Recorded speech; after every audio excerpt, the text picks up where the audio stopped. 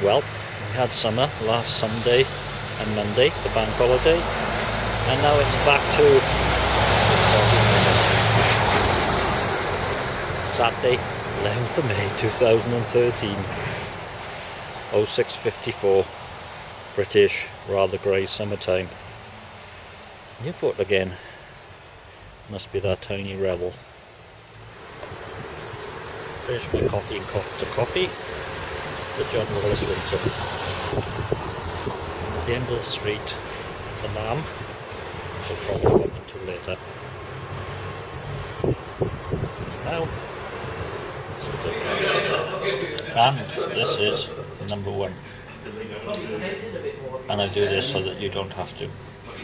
As it's May, it's mild May, so you drink pints of mild. This is Mild Mayhem by Caledonian, which I think are owned by Heineken. 3.5% alcohol by volume, as befits a good mild. However, it doesn't taste 3.5. Bags of flavour. Slightly burnt, tangy finish. Really nice mouthfeel. I think it's excellent actually. B++. And number 2. That green at the top is the Welsh flag. Cuckoo by Malden's at 4.3% alcohol by volume.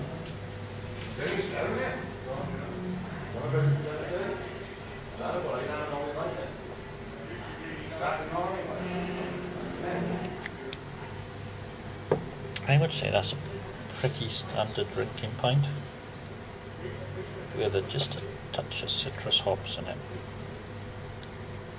Actually quite pleasant. B+.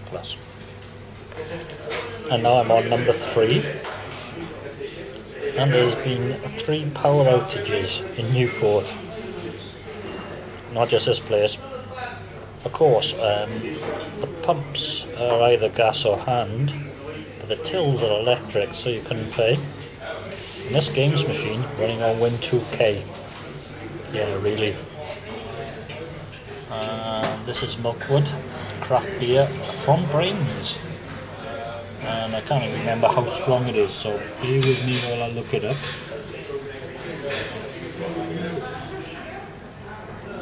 4.3% alcohol by volume, obviously from Dylan Thomas's Under Milkwood.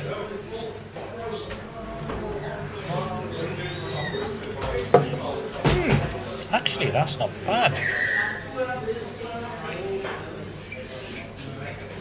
Not big in body, but it doesn't really matter. And interesting hops. They're not citrusy. Nice head. It's listed as a brown ale, so I'm going to give that a B++. So we've got the Muringer over there, and the Carpenter over here. Carpenters.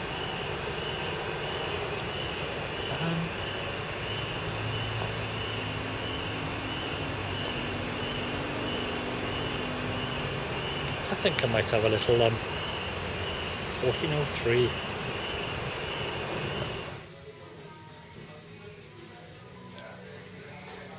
Unfortunately, I can't jump on the Wi-Fi in here, which is Skies, the cloud, even cleared the cookies, all that sort of stuff crap.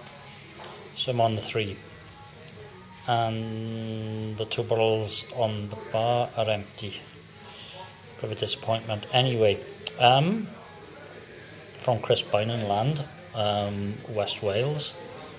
This is a Velin Voil Double Dragon at 4.2% alcohol by volume.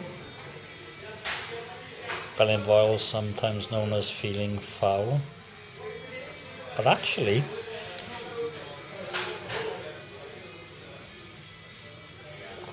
creamy head. This is nice and cold, but it tastes well, which is good for an ale. It's a nice ale without being exceptional in any way. I'm going to give it a B+, but I like it. So, for the first time ever, the Lamb.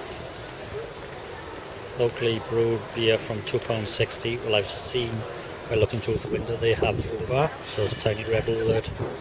Let's go.